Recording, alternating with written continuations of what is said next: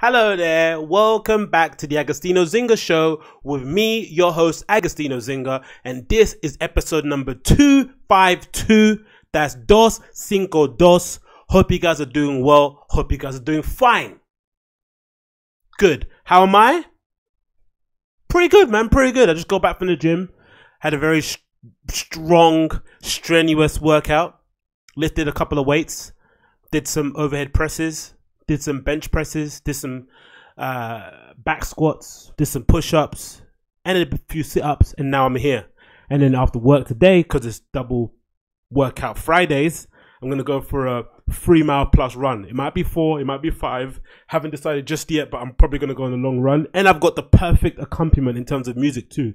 2 albums dropped today that I want to quickly talk to you about. First, Styles P Presence, which is out now. Check that out. One of my favorite rappers. Somebody that, you know, essentially I listened to most of this back to front in the gym this morning. Perfect kind of thing if you want to listen to something when you're lifting really heavy weights. Then the second album I'm really going to listen to when I'm running, because it's a little bit more mellow, a little bit more introspective. Makes me, you know, tear up a little bit inside because I miss the dude in terms of an artist. Is Lil Peep's Everybody's Everything. So far, I've listened to the first 5 or 6 tracks, and I can easily say that Lil Peep's estate is doing a far better job of handling his posthumous, or however you pronounce that word, releases, as opposed to maybe XXXTentacion's side of things. Maybe it's because Lil Peep has a lot more raw material to work with. Maybe more of the songs were done prior to his passing. I'm not sure what it is, but there's a real difference in terms of the quality of output that's come out on either sides of the situation. Again, super distressful, so I don't really have anything against the guys and how they brought out the stuff with X, but you can definitely tell that Lil Peep had so much material that was nearly finished or close to being finished that they were able to kind of, you know, clean up and kind of tie up the loose ends of. And again, it just makes you a bit sad, isn't it, that he died in such unfortunate circumstances. And it seems as if, you know, you saw it happening a little bit with there's a few other people that overdosed, isn't there? I forgot who survived, but usually these lessons don't last long, innit? I think that's why people don't really get that, you know, introspective about them when people do pass due to alcohol or drug abuse. Because if you're really about that life, you're not gonna stop if somebody else decides to kind of kick it or kick the can, or, you know, someone has an unfortunate episode where they get laced with drugs that have been laced with fentanyl. So if you're not necessarily going to give it up, you're just going to continue doing it and hope that you don't get caught out. So that's a shame, really. But, you know, what can you do? So a bit of a macabre way to start the podcast, so I apologize. But anyway, check those albums out. Lil Peep and Styles P, 2 of my favorites out at the moment. And of course, the last one, last but not least, this actually leaked the other day, a day earlier, but it should be out now on all your streaming services. Tory Lanez Chick Tape 5. Oh my God. If you're a fan of early 2000s R&B, if you remember listening to Deja Vu FM back in the day, and listening to Entertainment Crew play like 2 hours full of just the best 90s to 2000s R&B, then you will know exactly what the situation is with this album. Amazing samples. I don't know how he was able to clear some of the stuff. It must have cost him an arm and a leg. He's probably not even making any money on this album as it stands. So as an exercise in creativity, I think you should support him. He's got Ashanti on the cover here, you know, really kind of harking back to the old days. She's even got one of those old phones that they used to use back in the two-way. Is it a two-way? They're kind of like sidewards, the horizontal sort of phone people were using. Posters in the corner. People don't have posters anymore in their room, innit? I don't think so. Do teenage girls or it's a teenage girlfriend usually, innit? Boys usually have posters if you're a fan of sports. I wonder if girls still have posters in their room. Probably not, innit? Probably spending all your time staring at screens. No need for that.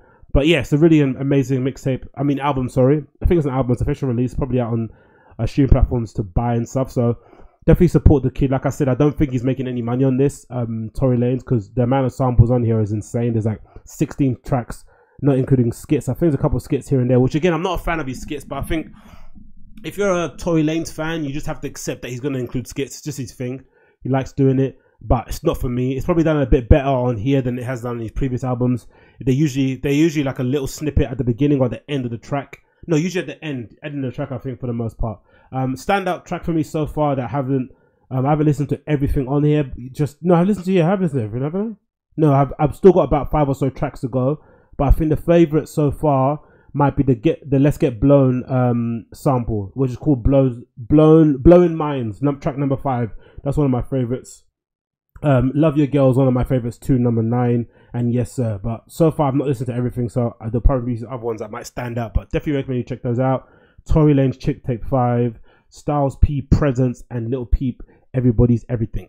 3 albums that I am definitely going to bang out for the rest of this weekend. So the weekend has arrived, you filthy mofo, because it's Friday. Hope you guys are doing well. Hope you guys are hydrating, all that stuff.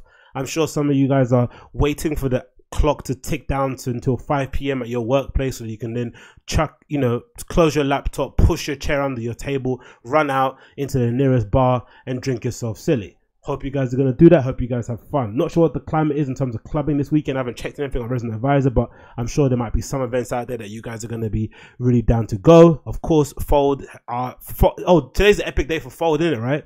D-Day. So we're going to find out whether or not Fold has been successful in getting their license kind of reinstated because of the, tricky situation they're in, where somebody that invested or helped to start up the club was acquire their money in illegitimate ways, it seems, from what the police are saying. So again, it's not nothing to do with Fold, which is good. I think so far we've learned, reading between the lines, that the local council had no real issue with Fold. There were a few complaints about noise, but nothing really crazy, which made sense because I remember I've been Fold a few times, and each time I've been, it seems like they really have a real firm grip on the situation there. They don't let anyone fuck around. I've seen people in there really wasted, and the security guards have gone out their way to kind of help the person up, get them some water, escort them outside, get their friends. You know what I mean? Like they really take care of people. It's not just a kind of, get the fuck out of here and kind of, figure shit out yourself. They're really kind of wholesome in that regard. And in general, they have really created, people like to say they create a safe space. No, they have created a safe space. So I think they should be okay. Fingers crossed. But again, I'm not sure how the police treat these kind of things. Once you've got somebody in your business who's doing illegitimate things, maybe it's a black mark against you forever. And maybe as well as a negative consequence, sometimes you can slip under the radar. I think Vision's done that for a while. Vision's for maybe close to a decade had some crazy fucking license that allowed them to stay open until 6 a.m. And of course the customers ruined it themselves because they started fighting and shit and attracting police attention. But they probably got away with that because the license was signed years ago when another councilman was in charge, or somebody else done a favor for them, and no one really updated it or really paid it too much mind. But then once you start attracting the attention of the police, more eyes get on you, and then people start to look into what you're actually doing, how you're running an operation, and they're like, you know what, why have you guys got a license till 6 a.m? And then suddenly they start kind of tweaking it. And I think that might have happened maybe in the beginning as well, Fold, because you remember they did build Fold as the first 24-hour nightclub, and it's not really 24 hours, is it really? But it's a good way to kind of promote it. So hopefully, fingers crossed, we get some good news from Fold. But if not, you still have loads of other options to go and club at. Most of them aren't as good as Fold, but especially East London, you got Mix, you got Yard. South, you got a few other kind of bar places like Tollers and all that sort of stuff that are open that people can go to. So I'm sure you guys should be fine. Anyway, let's get into some topics. Loads of stuff to talk about. Loads of stuff that I'm interested in. I think first things first, maybe in terms of DJ type of news. There's new news in terms of equipment stuff, right? So let's go to equipment news first. So as you guys are aware, I'm a DJ myself. Usually, most of the time I'm DJing at local bars and clubs and stuff, so nothing too crazy at the moment, but hopefully over time I'm going to start investing in some production equipment as well, just some basic shit, start producing, get my name out there, and hopefully I can kind of raise my profile. But for the most part, whenever I go and play in these bars and clubs and DJ, usually the equipment's pretty shitty, right? Which is no fault of the bar or club, usually because the level that I'm playing at, they have so many people coming through there playing music, so many people who are of varying levels of experience, varying levels of giving a shit. So the equipment really gets tested, right? It really gets beaten and battered. And the reason it does is because for the most part, DJs come and just plug and play whatever's available. If you're a professional DJ, for the most part, if you're a professional DJ where you make your main income from DJing, usually have a rider that gets sent out to clubs to make sure they have the equipment that you need in order to kind of do a good job. And other DJs have the same thing too. So because of that, DJs are the venues are consistently having to make sure that they are running maintenance on their equipment. Because the last thing you want as a club is to book a DJ for £1,000 and shit, and then have him or her play a set, and it go completely tits up because your mixer doesn't work or because your turntables are fucked up, right? So you got to make sure your equipment is in tip-top shape, to make the DJ's job hard, easy, to make sure the sound engineer doesn't have to come running up from the back and unplugging shit, to make sure the punters have a good time, and to make sure the DJ has a good time too, so they come back next time, right? Everything works in general. But in bars and clubs, it doesn't really work that way. Sometimes equipment is really shoddy. And other places, they don't have any equipment because usually the bars and club don't see any reason why they should invest in, you know, 1,000+ CDJs, like Pioneer Nexus CDJs, whatever, plus a mixer, plus a soundboard, plus a PA system and speakers and stuff. It just doesn't seem viable for a lot of bars and clubs, especially the ones around the area that I live in. But something I've been thinking about doing for a while is buying one of these all-in-one controllers, similar to the thing that I've got, but the one that I've got is more so like a bedroom DJ thing that I just used to make mixes on. It's something you could probably take outside that will kind of, you know, run the test of time, or, you know, be able to kind of hack. A lot of people bashing it and fucking up and shit. But I really wanted to buy like a really big all-in-one system to have at home, and also for the occasion where I want to throw my own parties in local bars and clubs around here in Stratford. And then in the hope that also by showing them this all-in-one system, the bar and club could be like, you know what, we should invest a couple of grand in this, because it's an easy money maker for them, right? Because if they wanted to get a DJ to come in or someone to play, they can just play on this system. And they've also got an option to, you know, kind of allow maybe the possibility to kind of get their bar and club a bit more foot traffic, a bit more people in there. But for the most part, the bars and clubs I have around here don't really need that. You know, you're in the middle of Stratford, you have quite a decent amount of people coming to your bar anyway, especially the ones here. Most of the people that attend kind of frequent at the weekend, especially during the season, are West Ham fans. You know, they're making enough money as it is. Probably don't need another ball ache of having a DJ sitting in the corner playing fucking shitty songs. But I think personally, as a DJ coming up and trying to do things and trying to perfect my craft, it's also a good way to kind of practice at home with equipment that is quite similar to what you will play in a nightclub. It's not one for one, but it's the closest thing you're going to get. It's probably close. It's much closer to what you're going to see in a DJ booth in a club, as opposed to the MIDI players that people usually have. And another good example of this is the Pioneer DJ XDJ-XZ. These names of them are horrible, isn't it? So XDJ-XZ by Pioneer, just released. And it's an all-in-one controller with 4 channels. I think there's another one that I used when I played in an art gallery a couple of months ago. That was a 2-channel mixer that I've seen a lot of people using for a while. But this is the first one I've seen as a 4-channel mixer. I think there's a few other DJs out there who've been complaining about that and want a bit more functionality. The ability maybe to plug in other systems. Maybe the ability to maybe plug in a couple of turntables. Just to kind of make it a little bit more expansive. I think the 4-channel mixer thing, I'm not really that bothered about. Again, I just think the idea of being able, or maybe if you're playing back-to-back, or there's a couple of more DJs playing, it might be a good example to do that. But I think just the ability to have a system that allows you to play on a Pioneer turntable that's similar to what you'd get in a nightclub is probably the best thing ever out there. And this XDJ thing looks pretty cool. So article on it, a Mixmag that kind of details the new mixer just released, and a few other YouTubers have kind of been out there, especially the review guys have put some really cool reviews out there about the system, so definitely recommend you check it out. But let me read this article to you quickly. So the Pioneer DJ's new XDJ-XZ controller has arrived. The 4-channel mixer is compatible with Serato. This will come in the firmware update in 2020, and record box offering jog displays, 14 professional beat FX and 6 sound color FX and 2 separate mic inputs, which is sick if you're one of those kind of DJs that gets on the mic. The XDJ-XZ mimics club setups and offers many of the features that NXS2 club DJs use by offering a 7-inch display and also 3 USB inputs that will make back-to-back sets and DJ changeovers a little bit easier, which is fucking awesome, right? That's always the kind of annoying thing about when you're DJing back-to-back, like how do you swap over? All times I've played and you have people that want to plug into your channel that you're already playing in, just gets a bit haywire. So the ability to plug in 3 USBs is a really good option, and I'm sure it'll be popular at those what are those events? You know those events? Oh, you know, after parties in Ibiza, or just after parties in people's apartments anyway. In general, they're quite cool. You can just get people to kind of plug in their USBs and just keep rolling again and again and again. The controller also has a feedback reducing feature for use with mics that automatically reduces any howling sounds that might arise. So again, it's a pretty hefty system. It looks really weighty. It's got some really big rotund feet at the bottom of it as well to make sure it's stable. It looks really sturdy. I think it's made out of metal as well, so no plastic on there. There's a little video here we can quickly check out from Pioneer that details some of the features on there. Let's check that out.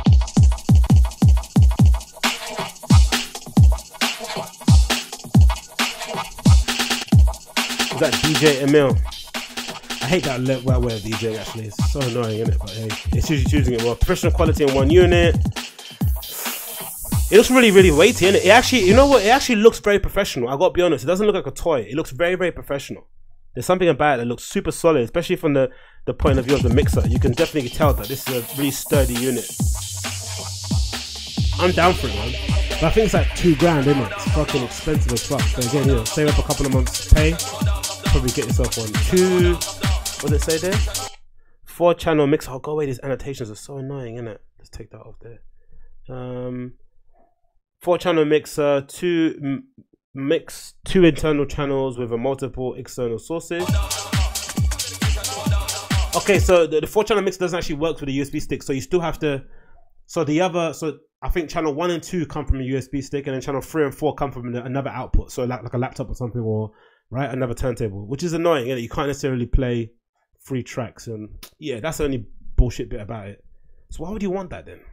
How do you change? I don't know why you'd want that. Why would you want 1 and 2 coming from USB and 3 and 4 coming from a laptop or external hard drive? That makes no sense, doesn't it?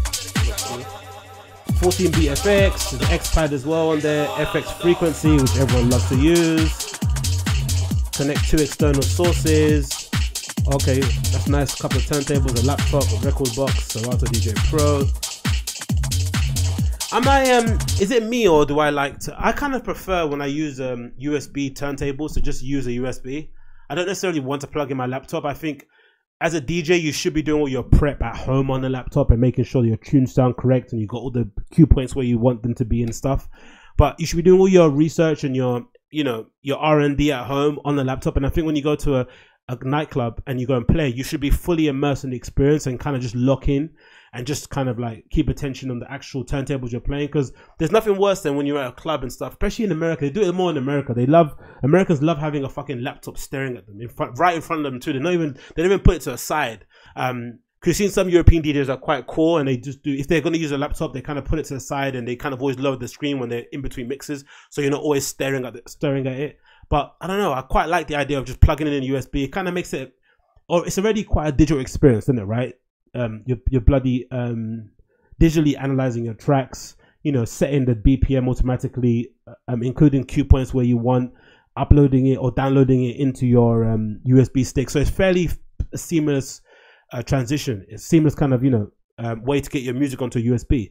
So if there's anything you want it to make it a bit analog and to make it a bit real and to make it a bit more, authentic, like you'd want to have the DJ just locked in and be actually listening to the tracks fully and try to understand what's off beat, what's on beat, whether or not that, because sometimes your tracks get analyzed on Record Box and sometimes it's not even quantized the right way, right? The BPMs are one way, but then when you play it, you actually know by ear that is a bit slower, a bit faster than what that BPM says. So you're having to kind of constantly fuck around and, move shit around and make sure it's where it needs to be. And you can only do that by just immersing yourself and not having the laptop screen staring at you. But again, maybe it's just me, but I kind of prefer not having a laptop in the club. If I want to go from DJ with a USB stick, I was want to use my USB stick only. And sometimes you go to how many times have you been DJing and you spend loads of time preparing a playlist, right? Or preparing like a crate or whatever it may be. You analyze some tracks, you've got some good selection of tracks in there, a good bit of, or even sometimes you throw in a little random crate that you just want to throw in some, some curveballs, and then you get to a club,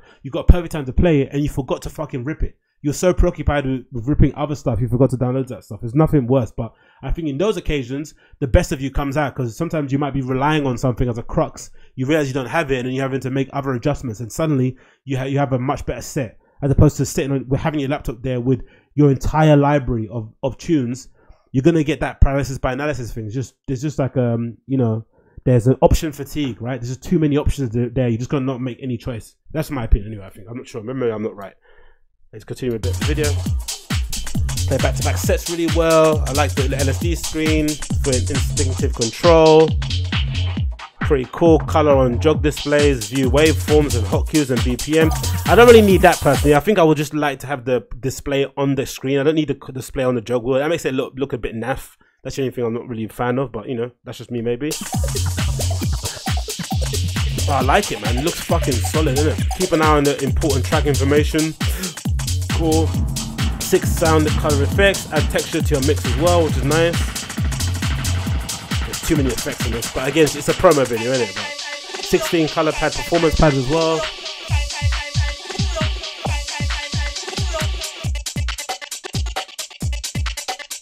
Okay, nice. She's going for it, innit? She's fucking smashing it, to be fair. Full size advanced jog wheels as well. That's nice. That's the one good thing about these kind of controllers. That's the one thing I learned when that's why I kind of upgraded my MIDI controller at home to at least a kind of a pretty decent Pioneer one. But I remember when I had the shitty Numark ones or a few others before, they used to have the most tiniest or weirdest jog wheel size. So then when you went to a nightclub, or even sometimes the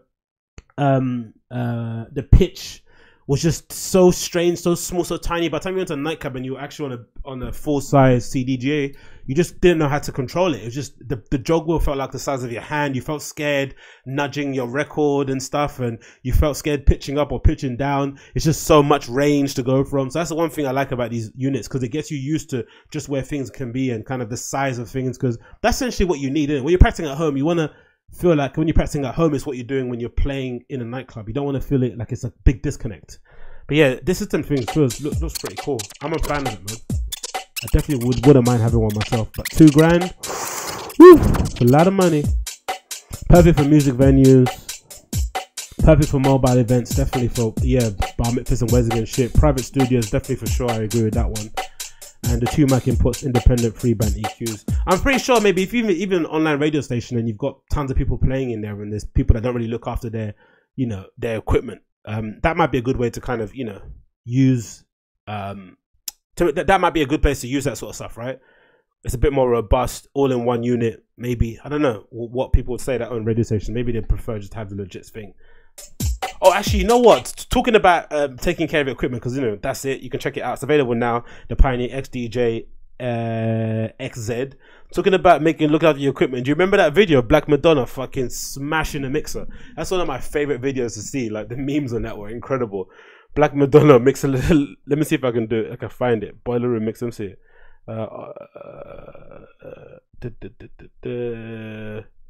Black Madonna boiler room crossfade. That's it. Well, yeah, her fucking up the crossfader. Do you remember seeing that? This is the video of it. Where is it? Okay, here it is. It is from Black Madonna's back-to-back set with Mike Servito from Boiler Room Deckmantle Festival 3 years ago. But there's a particular video here where somebody clipped it that she's absolutely smashing the mixer. This is every kind of venue or bar manager's worst nightmare, man. Like, I don't know who plays like this. Have you ever seen anyone do this? Like, actually forcefully, like, bang, bang, bang the crossfader like this. I've never seen it before in my life. I think the only person that I've seen kind of really go aggressive with the channels and shit is maybe Ricardo Villalobos. He loves doing that kind of dun dun dun dun dun. He switches the channels from side to side, up and down. That's kind of like an old school Detroit thing, isn't it? That a lot of Detroit DJs used to do back in the day.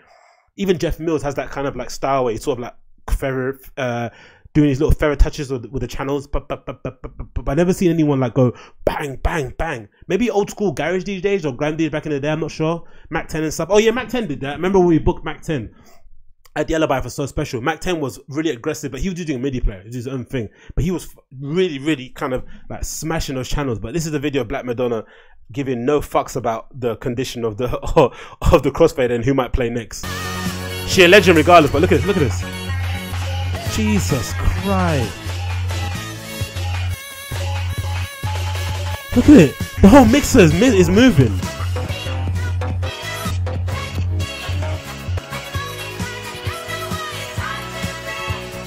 Jesus Christ. No way is that the original audio. Is that the original audio? No way that's the original audio. No way that's the original audio. That can't be original audio. Oh my god. Is that the original audio? Let me see. Somebody must have this on the timestamps. Let me see if someone's got this. That can't be the original audio. That is insane. Black Madonna, what are you doing? Okay, it's her eating pancakes there behind the booth. You know, it is what it is. Okay, cool. There we go. RSP crossfader. Let's see. We've got the clip here. Mamma mia. Surely that's not true.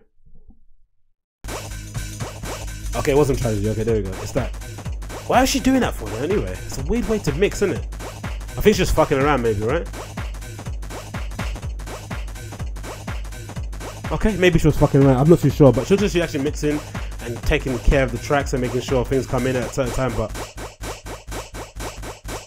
that hurts my eyes. I can't look at that anymore, man. That makes me just like curl up and die. The amount of places I've been to where Number one, every place I've been to, the knobs on the mixer are always missing, so you're having to take a knob off from like a feature you're not going to use and put in another one, and making sure it works the right way. Or the effects button is completely smushed in, so you can't press it. Like, okay, cool, no effects today. Or the pitch thing is, you know, there's no knob on that one, so you have to move it with your finger.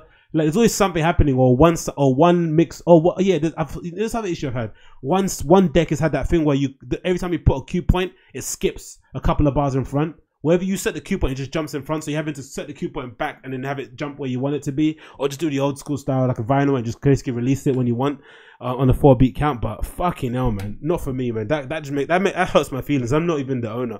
It's not even anything to do with me. But again, big up Black Madonna, man, absolute legend. But she absolutely abused that crossfader, gave it no love whatsoever. Next on the list here, let's move on. Too much to talk about. Let's go. Number 2. This is really cool. A.P.C have collaborated with JJJJound. It has to be up there with maybe the most on brand, the most harmonious, and the most perfect collaboration I've probably seen in a long time, especially off the back of rumors about Jordan collaborating with Dior and all this sort of bullshit. If ever there was a synergy in terms of aesthetic, in terms of design codes, in terms of just, you know, appreciation for each other's work, I definitely say A.P.C and JJJJound. If you're familiar with JJJJound, you would know that. Or if you're not familiar, JJJJound is an image mood board blog thing that started a few years ago by this guy called Justin Saunders, who's now affiliated with Kanye and Virgil, all those kind of guys. And essentially, it was kind of my go-to place for, you know, just a kind of temperature check on what's going on currently in culture. Even though it was mostly Justin's vision of what he kind of like, his aesthetic, there was loads of really cool architecture, loads of, actually let me just put it up here on screen so you guys can see it yourself, but I'm pretty sure most of you are aware of what JJJJound is. Loads of cool images of vehicles, interior, architecture, design, bits and pieces, loads of kind of interesting, you know, miscellaneous items that you would be down for, but just a really cool image, again, an image mood board. It came during the era of, maybe it was kind of pre-Instagram, so that kind of idea of creating, you know, some Instagram influencers have those feeds where there's loads of really cool, really refined pictures of, you know, plants and really exotic locations. This was maybe this maybe predated that to some extent. And again, it was a really clever way of Justin to kind of showcase his design aesthetic without being too shouty, without being too boasty. If anything, you know what it reminded me of? It reminded me a little bit of when ASAP Yams had that blog where he basically used it as an opportunity to promote ASAP Rocky and ASAP Mob's work without it being intrinsic, without people being aware that it was actually somebody that was managing, or that was, you know, kind of setting the tone, or being the creative director of ASAP Mob doing it. That was a really clever way of doing it, right? So Justin Saunders had his blog, loads of really cool images, and then in between here and there, he'd post an odd thing that he was making himself, whether it would be a particular hoodie, whether it be some trainers,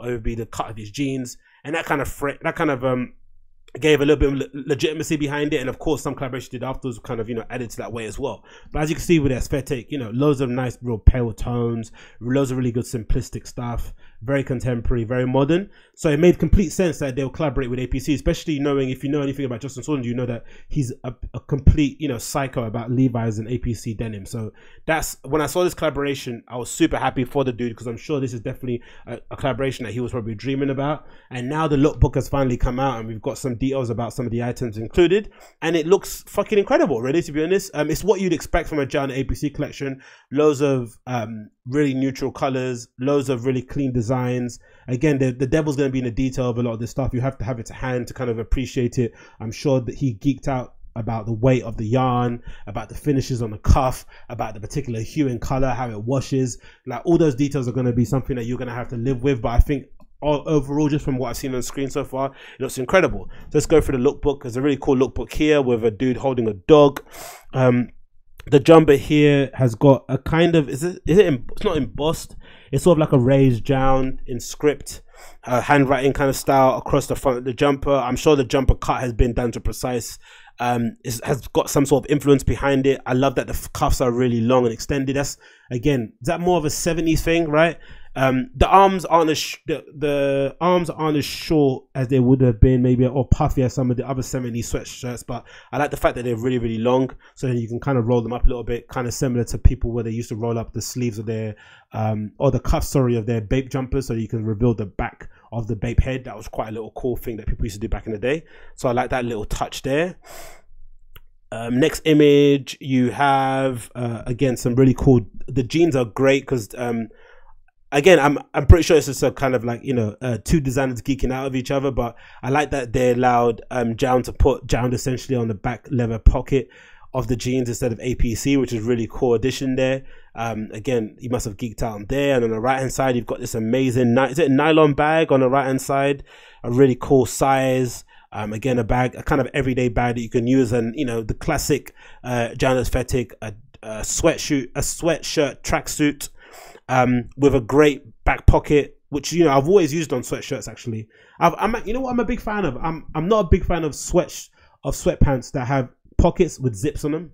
It always, you know, it's always kind of rubs against you, because you're naturally, I don't know why, but you always kind of, when I'm wearing sweatsuits or tracksuits, I'm always got my hands in my pockets, and I love when the sweatpants have really exaggerated massive pockets. I remember I had one pair of sweatpants I bought. It might have been a Gilda one or some other style. I regret not having them anymore because I cut them into shorts and then they're ripping. But they had these pockets that essentially came down maybe up to your knee. They were insanely big. But you could fit anything in there, right? So you ended up walking around the street with these massive balloons on the side of your legs. But I love the aesthetic. So I like the fact that they don't have any zips on the pockets. And they also have the addition of the back pocket, which I always used to kind of chuck in a pair of keys or whatever it may be.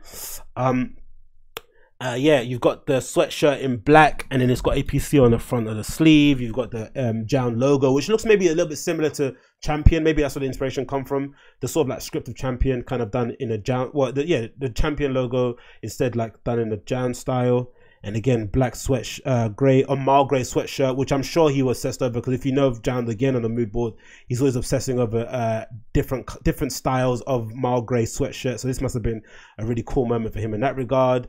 And then you've got another image of the black tracksuit as well. Sorry, the black sweatsuit hoodie with some nice drawstrings there. A pair of light blue denim jeans, I'm sure are going to be super popular. That color of jean has been the standout color I've seen so far on the streets. I'm not sure what's going on. I'm not sure who started that trend, but I've seen the amount of girls I've seen wearing, or especially wearing these kind of color jeans, like essentially, you know, light blue washed out color of jeans with no slits on the knee or anything. I've seen more girls wearing that color than anything, especially high waisted, and they usually have a frayed cuffs. I like that they don't have frayed hem. Sorry, I like that they don't have them on these. Maybe they're salvaged, maybe they're not. I'm not sure if the sneakers are included in the collaboration as well, but they look pretty cool. Very simple, kind of like dad style trainers you got there. And the last two slides, you have a nice big tote bag. Oh, the shoes look amazing, innit? I'm not sure if the shoes are included. They're essentially like, what would you call those shoes? Underground creepers, right? Similar to those kind of style shoes. Some nice stiff selvage denim, indigo denim jeans there. A nice massive tote bag that A.P.C is always famous for. And JJJJound does a really good job as well for that. That sweatshirt looks really cool. I like the cut of that sweatshirt. It sits really, really well. I'm sure this is going to sell out like fucking hotcakes. There's some images here of the items in the line sheet for you guys to check out as well, but you can see that in the link below. And then a cool little video here too from A.P.C Paris. Some of the behind the scenes footage. Looks fucking cool, man. I love it. I'm all over it. Definitely all over it. I want to see what it looks like IRL. Interaction 4. What does that mean? This is the fourth collection of A.P.C and JJJJound. I'm pretty sure I thought it was the first one. It's today. JJJJound invite you to celebrate the launch of A.P.C Interaction 4, November 14th, 7 p.m. at the shop in Mercer. Talk between... Oh, there's going to be an actual talk as well with JJJJound and with John Tuto. How do you pronounce it? Jean Tuto? I don't know how you pronounce his name. And JJJJound at 7:30. It was there yesterday anyway, so maybe someone's recorded it. Definitely check that out. The collection has dropped yesterday too on the 14th. Not sure if all of it's going to be available right now. We can actually check it on the shop now and see if it's actually available. Is it available to buy still? Is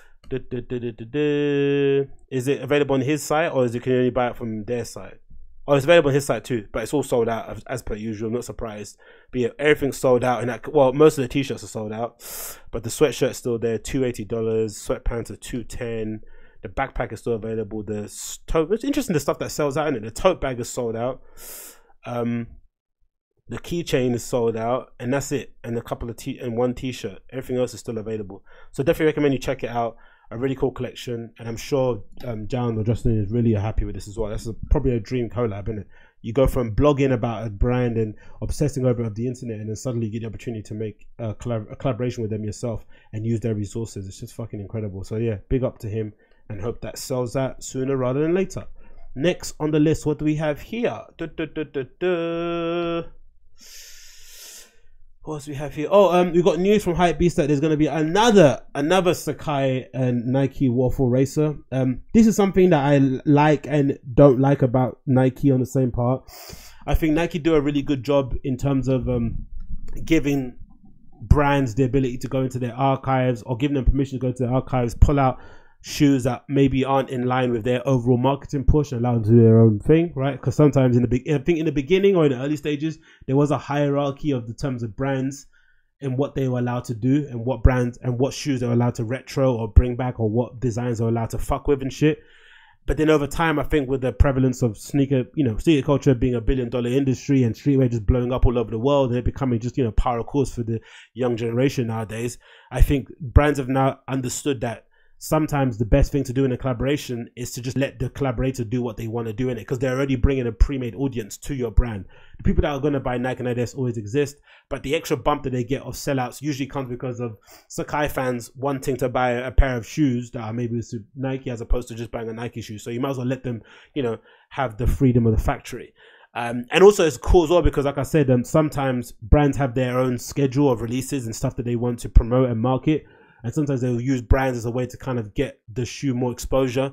Like start off making a collaboration, like, the Nike Reacts Element 87s was a good example of those, right? They basically used Undercover's name and brand exposure and, relevance in the sneaker game to kind of, expose and market and advertise that shoe to a bigger audience. And then over time, they phased out that first collection of collaborations sold out, and then they kind of brought out some GR pairs. But it's usually done quite close together, back to back. They don't give it time to breathe, which is something that's annoying for me because, well, for most sneakers, because I guess when you buy an Undercover and Nike collab, you're buying it because, it's an Undercover Nike collab, when that special thing. And it kind of devoids the specialness because within a space of a couple of months, Nike are going to bring out a GR version of that shoe. Or they're going to get Undercover and give them more money and just pump out loads of other designs, as we're seeing with the Sacai shoes, right? They dropped essentially, I think it might be up to close to 10 pairs of shoes now so far, right? Including the blazers, the different colors of the LDWaffle. And it's just, you're a bit fatigued by it now, isn't it? Like, how many times have you seen people walking around with a pair of...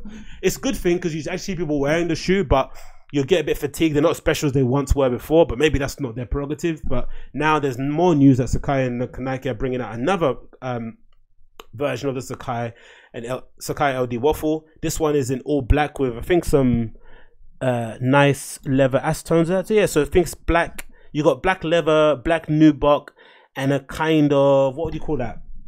Nylon, sort of like puff. It's the material that you'd get on the tongue is basically applied on the toe box and all the way around it. It looks pretty cool. It's rumored to come out. When's it rumored to come out here? Copper drop.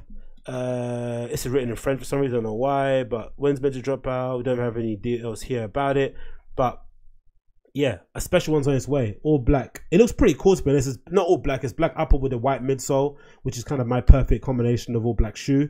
Maybe a white swoosh would have been pretty cool, but maybe that's similar to what already they brought out before. We might see this in the runway show recently, and again, it's got the Nike and Sacai on the back of the heel tab as well. Pretty interesting. Again, maybe a bit fatigued by it, maybe a bit bored and a bit over it, but again, Nike have the tendency to do this, and they have really nice, thick nylon laces as well. But I don't know. Are you a bit bored by these Sacai and LDWaffles yet? Or is it just me? I think I'm a bit bored by them already. I think they were special when I first saw them. The stacked soles, the everything is kind of stacked and put together in a weird kind of way, similar to what you might see on the Triple S, Balenciaga Triple S's. But now that shape and that, it's the kind of, not shock value, but the appeal of it's kind of worn off over time. Maybe it's just me. I don't know. I'm a bit over them, really. I'm not too sure what to think about them, really.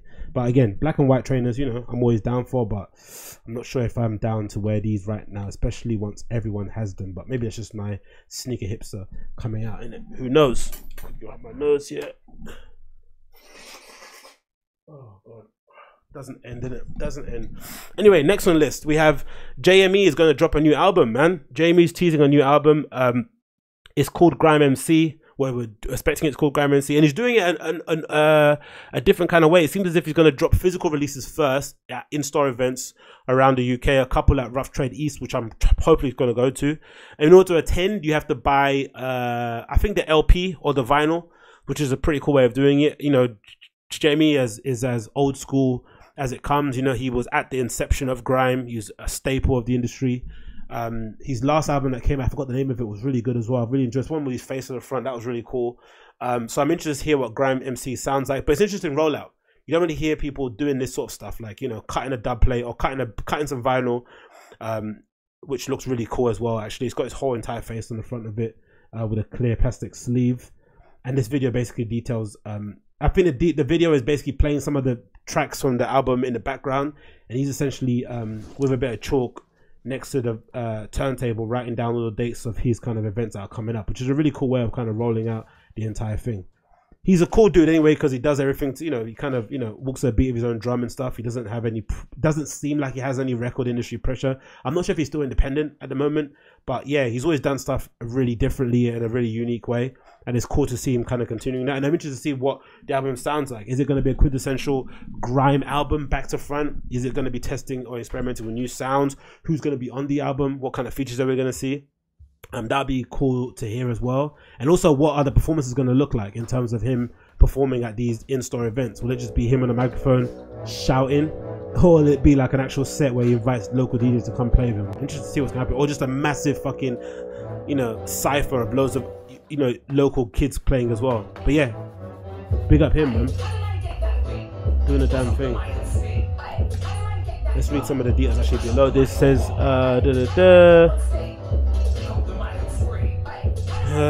in the background, various tracks birthed the project. It can be heard, namely Nang featuring Skepta and You Watch Me. The dates listed are record shops that will see the sale of the album in limited quantities as well as album listen sessions.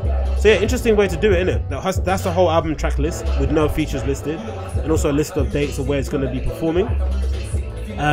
But yeah, so imagine doing that way, activating it first in store with actual physical releases, and then dropping it later on streaming platforms. I think that's a really cool way to do things, man. Big up Jamie and everything he's doing. So I recommend you check it out. Again, the video is pretty cool. He's got quite a good handwriting, isn't it, Jamie? To be honest, very legible. Yeah, really cool. Recommend you check it out. Keep an eye out for it. When's it due to come out? The date here is, when's it due? Well, I guess when he starts performing, right? Oh, we don't have any idea of when it's going to actually release on digital streaming platforms, but the first performance is going to be at the Banquet Records on the 29th of November, 30th of November at Rough Trade East, and then from there he goes to HMV Glasgow, Liverpool, Manchester, Sheffield, and Birmingham. So yeah, good little deal there, man. He's probably helping HMV stay afloat as well. I wonder how many kids actually go to HMV these days. But yeah, recommend checking it out, man. Grime MC from JME. Next on the list here, what do we have? Let's move on. Yeah, have you heard about Beck's new album coming out? He's got some tracks produced by Pharrell on it. I'm interested to hear what that's going to sound like. Won't play on here, obviously, because I don't want to get demonetized, but definitely keep an eye on that one. Beck again gets a bad rap in it because he tends to always get nominated for Grammys and clean them up consistently, but he's, you know, objectively, he does make some really good pop tracks, so I'm interested to hear what that sounds like and hear what edits he has, because he does some really good remixes too. He does send out records to some prominent people to remix. Might hear like a Gerd Jansen remix or stuff. That might sound really cool, so I'm gonna keep an eye out for that one. We have some, what else do we have on here? Babylon record. Actually, let's go to a list of stuff. Actually, I think the rest of it we are kind of aware of what's going on. Oh, the Instagram Lights is going to be rolling out worldwide too, we've heard here. What is he talking about?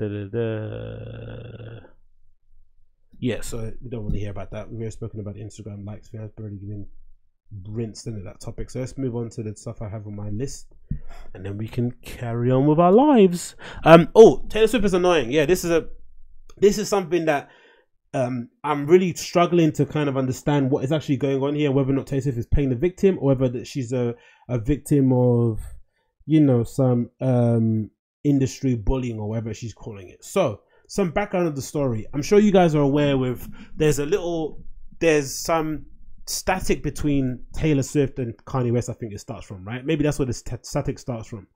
Obviously, Kanye West has that infamous moment where he goes on stage and quote unquote robs Taylor Swift of her moment by saying that Beyonce deserved the award for Video of the Year that year during the VMAs.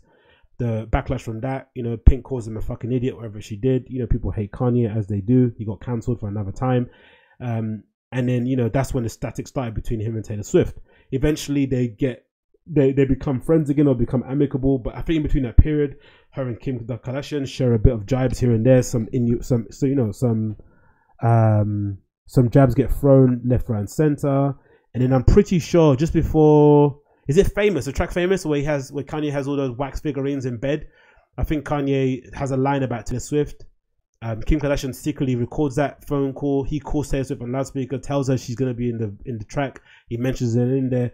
Doesn't maybe detail exactly what he says, but kind of details that he kind of mentioned her in the track, and just to kind of give her a heads up, the track drops, and then Taylor Swift decides to play the victim, saying that she's been sexually I don't know, she said something about being, you know, stripped naked and her integrity being taken away. Kim Kardashian obviously takes that as an affront. Don't you dare say that to my husband. She releases the footage of the actual Taylor Swift phone call. Tit for tat goes on. That's one bit of the drama. Then the Scooter Braun thing, I'm not too sure what's happening there, or where the beef started from. I know why Taylor Swift doesn't like him anymore now, but where the beef started from, I'm pretty sure maybe it had something to do with the fact that Scooter Braun was Kanye's ex-manager, and maybe she maybe went to Scooter Braun to tell Kanye to chill. Scooter Braun probably said, hey, it's not my business, or something happened along those lines, and she probably maybe felt Scooter Braun was siding with Kanye, not with her. I don't know, something along those kind of lines. But whatever happened, Scooter Braun got into a position where he was able to buy the record label that Taylor Swift originally released her music on. I think the first few albums, maybe up until 2017 or something like that, which is essentially the main chunk of where Taylor Swift was able to make most of her money and become the big pop star that we know nowadays, right? So a really big, hefty catalog. So the word on the internet is that this record label, I think Big Machine is the record label it's called, the original owner of this record label offered Taylor Swift her masters to purchase them back from him, right? But it seems like Taylor Swift said no. So either she said no because she wanted to move on, she didn't want anything to do with this guy or this label because she had a bad experience with him because maybe he's close to Scooter Braun, or maybe Taylor Swift said no because even though she's a mega pop star, she's maybe not as cash rich as we all think she is, right? She might not have that much money. She might have been signed to a 360. She might make all her money from touring. And even if you tour a lot, there's still only one of you, right? There's not a lot of kind of, you know, different revenue streams coming in there. So she might not have had the money to hand in cash to maybe purchase her masters. And then as fate would kind of enlist, Scooter Braun then sweeps along and decides to buy that record label, including all Taylor Swift's masters, which is, you know, a really, really big coup. And maybe in the frame, in a kind of, you know, when you're looking at it objectively, maybe it might have been a bit of a middle finger back to Taylor Swift because they've got beef going on. But I don't know. But the plain facts are, Taylor Swift's masters were available to purchase. Taylor Swift said, no, I'm not going to purchase them. Scooter Braun comes and purchased them. Everything's all well and good, isn't it, right? But somehow within all of this drama, Taylor Swift has somehow tried to play the victim and tried to make it seem as if she's being bullied. And on paper, it just looks like a straight business deal. It looks like somebody had the money to buy them. You couldn't buy them. And now they are doing what anyone would do if they bought something and it's now the intellectual property. They're protecting it, right? It's now Scooter Braun's intellectual property. So it's within his best interest to do what's best for his intellectual property because he wants to make money off it.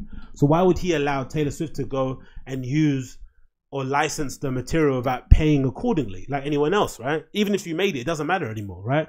And now Taylor Swift put out this massive statement essentially kind of playing the victim and crying, and I'm not too sure what to think of it. I'm not too sure whether or not I believe Taylor, do I believe Scooter Braun, or whether or not this is just an indication of how fucked up the record industry is, right? Whereas, you know, why is it that you make something and suddenly in record industry it's the only place that's like that, right? Where suddenly the moment you make something and you get signed to a label, your percentage or your ownership pie kind of shrinks every time you basically add another person to contribute or to basically help out. They basically take a chunk. Also, they're like, you know, don't worry, I don't need any money from it. Imagine you make a hit record. Don't worry, I don't need any money from it. Just give me a bit of your masters, a bit of your kind of ownership of the actual song.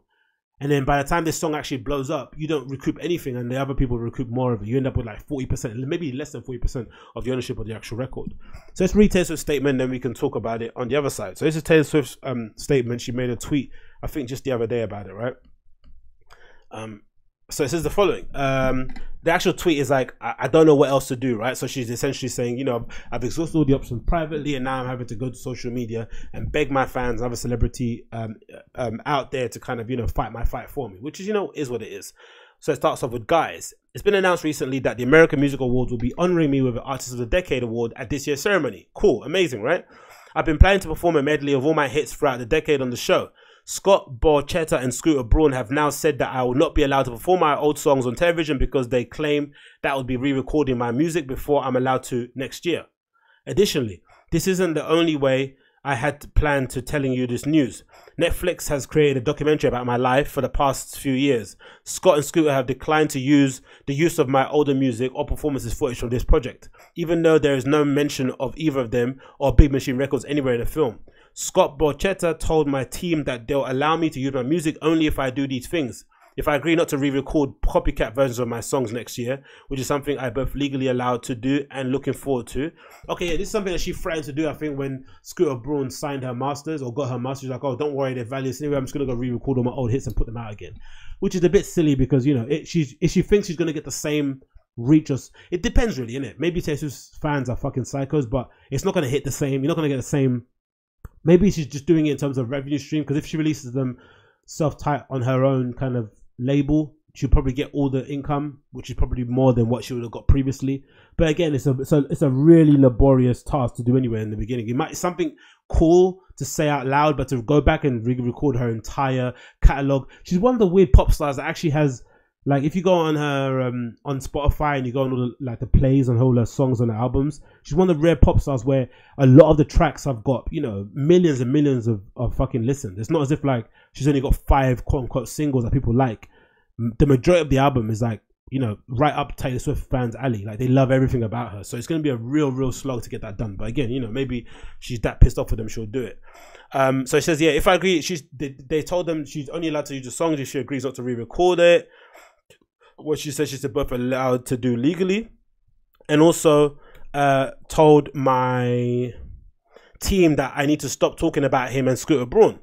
I feel very strongly about sharing what is happening to me could change the awareness level of other artists and partnerships and potentially help avoid these similar fate. The message being sent out to me is very clear. Basically, be a good little girl and shut up or you'll be punished, which is not true really. She's conflating two issues there. I think there's a personal issue going on there and obviously an issue with the record industry. But what it seems like to me is that the record industry is broken in terms of the ownership, right? 360 deals, labels trying to dip in and take money out of your live shows. Your masters being held by a label indefinitely and you not be able to get them back. Like, essentially that's your intellectual property and you're signing it away because most artists in the beginning have little to no resources or money, and they need basically an advance or a loan from the record label in order to record songs, get features, fly, perform, you know, get a wardrobe, makeup, whatever it may be, just to kind of live the artist lifestyle. They use that money as a loan, but then the label, of course, get the money on the back end through the release of the music. And sometimes an artist, you sometimes maybe don't think long term, you don't maybe think you're going to be that big of a star, you blow up, you're then seeing less money coming in through your album sales, and suddenly you kind of, you know, your hands in there exasperated. But I think what needs to happen in general is that nowadays, especially from hear interviews with Russ and stuff, there's no real excuse for an artist nowadays to sign away all their masters or to sign away their rights or to give permission to the label to do whatever they want with their likeness. You have to be cognitive and aware that maybe taking the hit in the beginning, maybe tightening your belt, maybe working part-time, saving money, maybe doing a crowdfunding thing, launching a Kickstarter, having a Patreon, somehow that would allow you not to kind of take a loan from a record company, as long as basically withholding taking money from record label as long as you can, so that when you finally do have a record label agreement, you have that thing which they call a partnership, which is essentially you maybe licensing the label to release one album or signing on for a couple of albums or whatever it may be, just to get the bag, which is completely different for signing your life away to a record label, having them sign you, lock you down for 5 albums on a $1 million deal. But then in year 2, you end up, you know, far exceeding that $1 million deal cap, and you end up being the biggest star in the world. Suddenly now those terms are making sense, but you're locked in a contract. So it's just a question of patience. And obviously on Taylor Swift's side of it, it also shows that she's a mega star. She's one of the biggest stars in the world, pop star out of this world, right?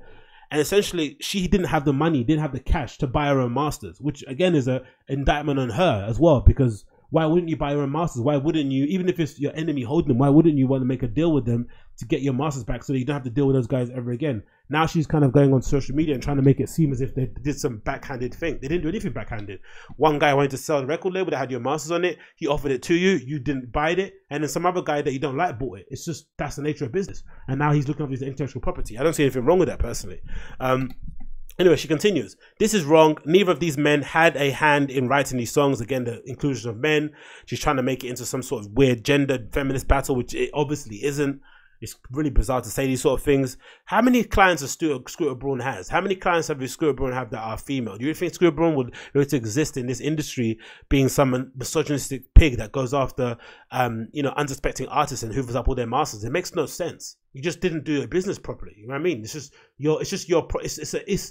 her issue, her business. She's trying to make it a business of everyone else, really. Her business argument is a bit shit for somebody as popular as her, it seems like, right? Please let Scott Borchetta and Scooter Braun know how you feel about this. Gaslighting people, setting a mob on them, which is really, really bad.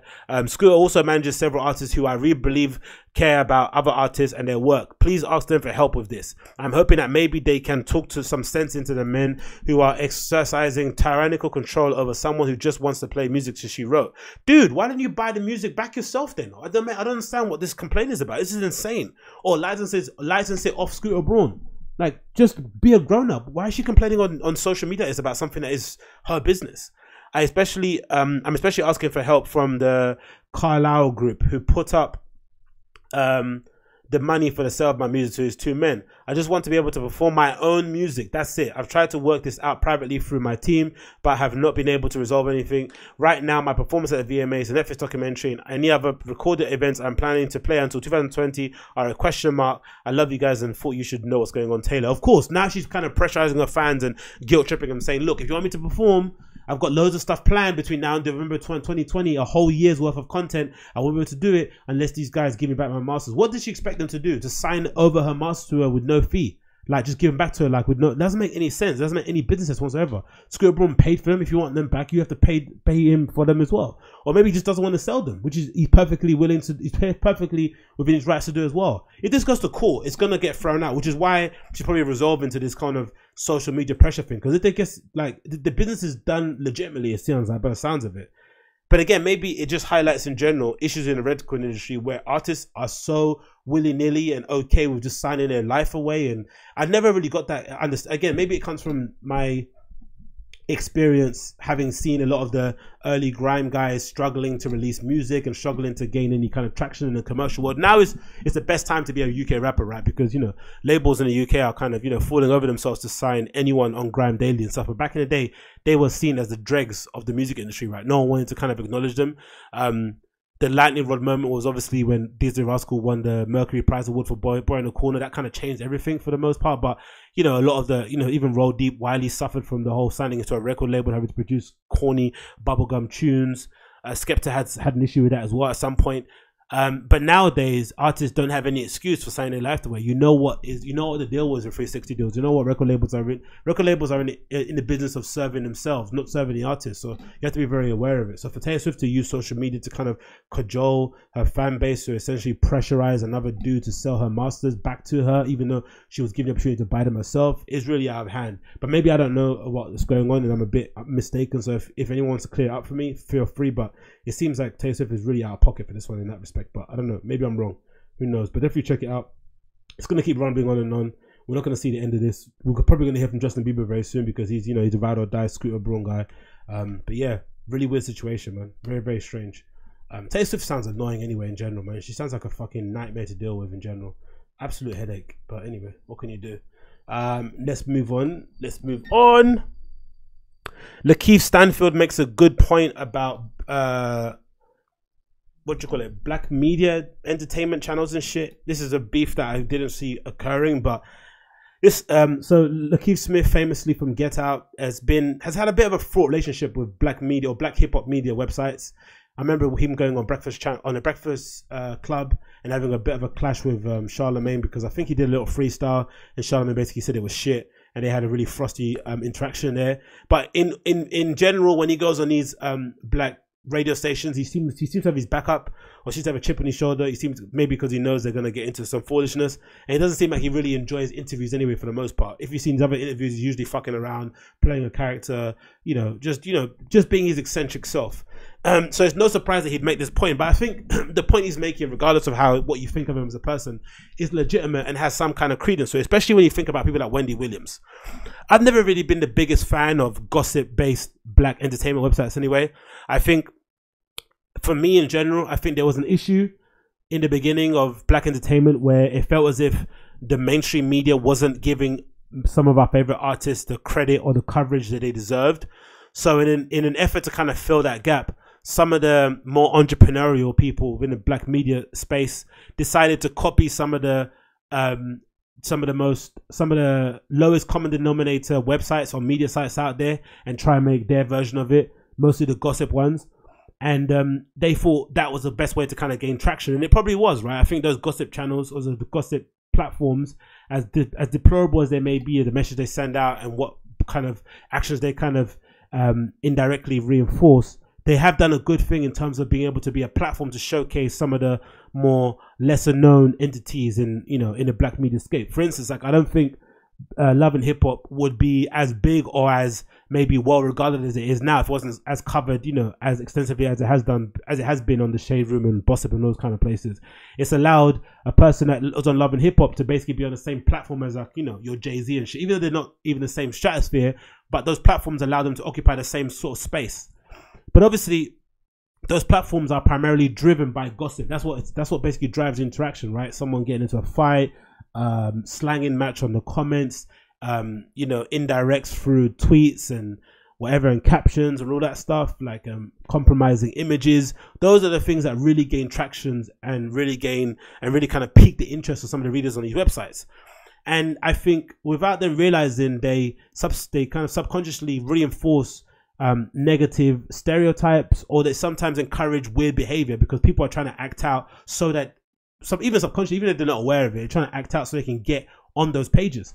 And there's nothing worse or nothing, there's no bigger example of that than Wendy Williams, right? She's essentially, I think, in my opinion, one of the most deplorable characters in the black media space, right? She has a TV show where she essentially sits down and talks about everyone else's business, sometimes very disparagingly. Stuff that she said about Meghan Markle and all that stuff is really, really disgusting. She obviously did that thing with Method Man and his wife when she was going through battling that cancer issue that was really deplorable.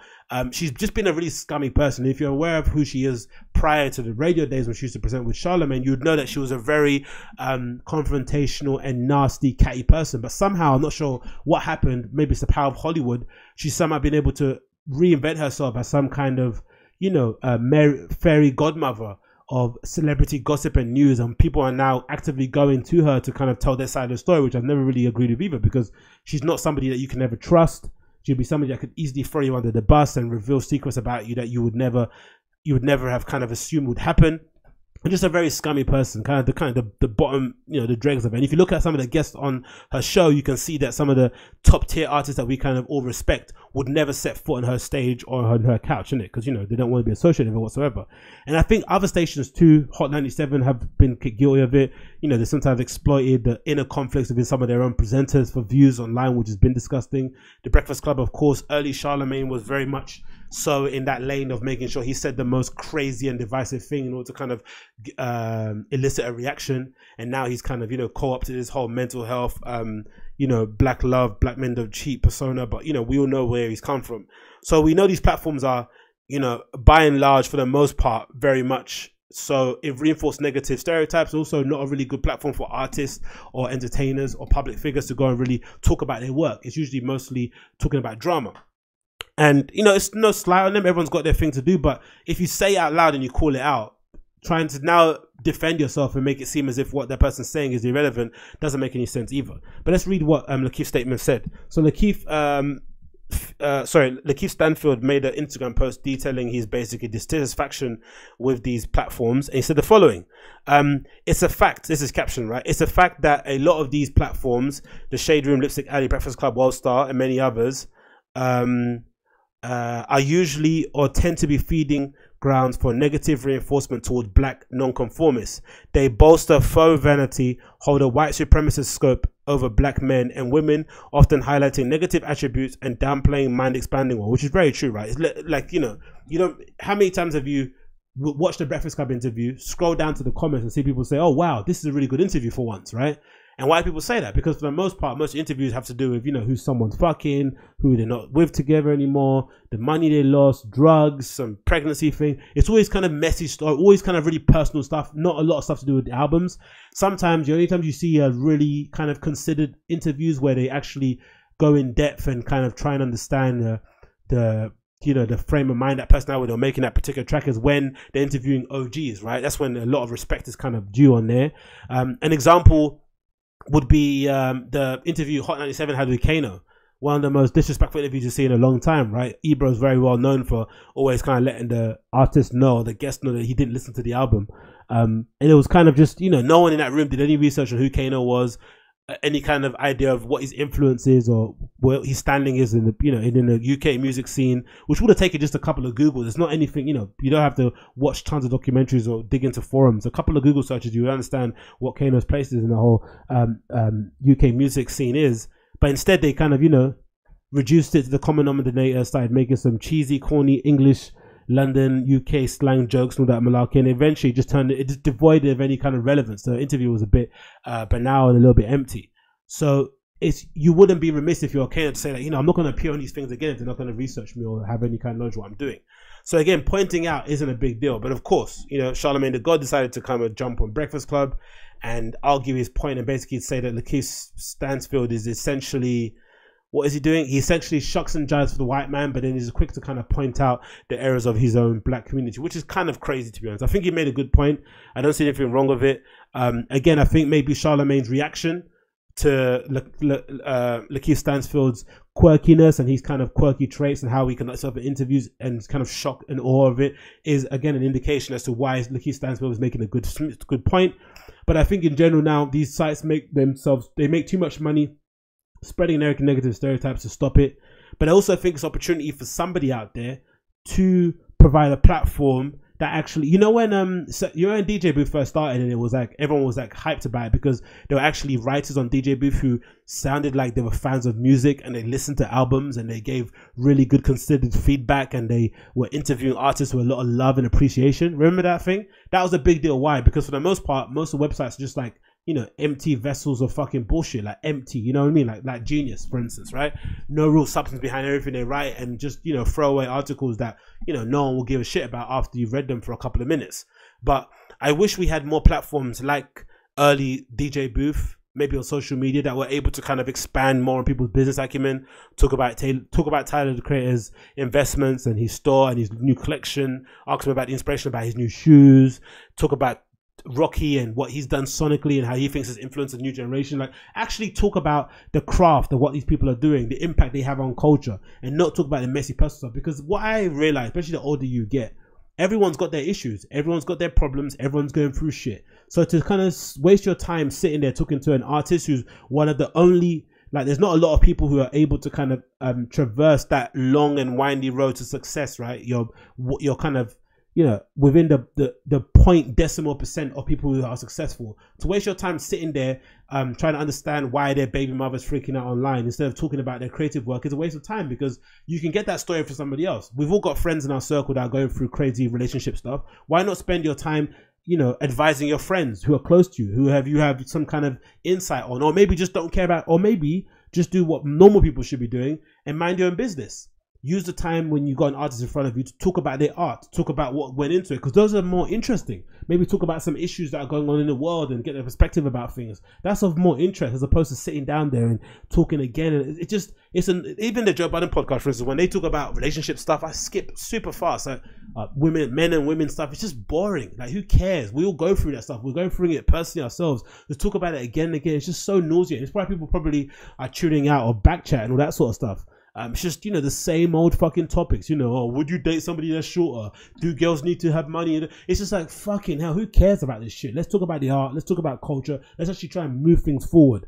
And which is probably why people like Kanye like to sit down with people like Zane Lowe, because you know you're going to get even though that whole interview was a bit softball, the whole interview for the most part, the majority interview concerned his investments, his ideas around design, his perspective on music, and just generally him talking about his artistry. That was what, there were times where he was defending himself about this, you know, his stances and things, but that was the majority of the interviews that Zane Lowe does are concentrated about the music. The artist must appreciate. I'm sure people in the industry appreciate it too, because, you know, their clients are able to go into an interview and not be made to sweat, you know, under their collar because the interviewer is asking them about some person they fucked back in the day. It doesn't make any sense. So for Charlamagne to sit there and defend those actions obviously proves that, you know someone's coming at your basically livelihood, because, you know, without the gossip, without all that innuendo, what does he really have? No, actually, you know what? That's the shame. That's the kind of disappointing thing about someone like Charlamagne or these kind of websites. When they want to, they can actually provide really wholesome content.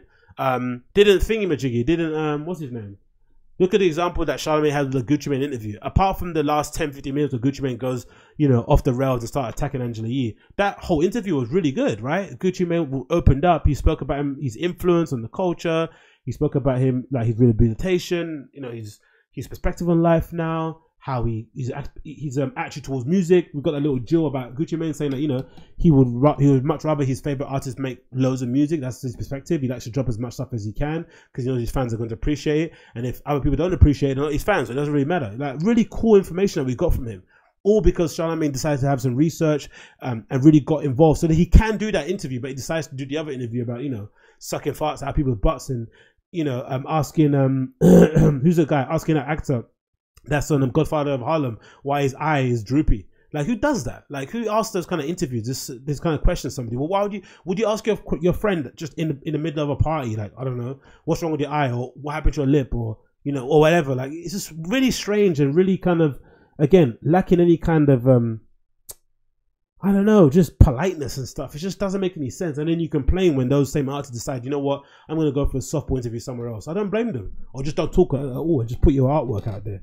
So again, an odd beef, one you wouldn't have thought would happen, but makes sense. You know, the beef's been rumbling for a while since that freestyle. But again, I'm with Lakeith Smith on this. The more, sorry, Lakeith Stanfield, the more light we kind of shine on this, hopefully we have a reaction and some kid out there decides to make a platform where it's all about the art, it's all about the artistry, it's all about the person and what they're making, and it's less about all this like dumb random shit that we don't need to know about.